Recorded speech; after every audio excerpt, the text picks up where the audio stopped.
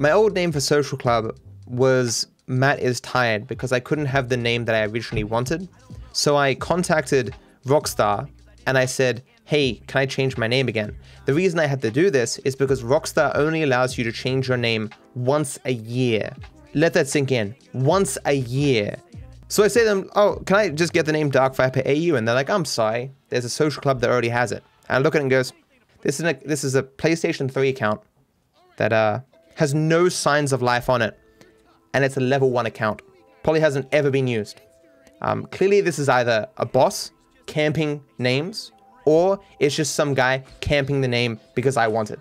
Oh, what? This is abuse? This is garbage practices? Someone camping a name that they're clearly not using on like an antiquated fucking version of the game that isn't even updated?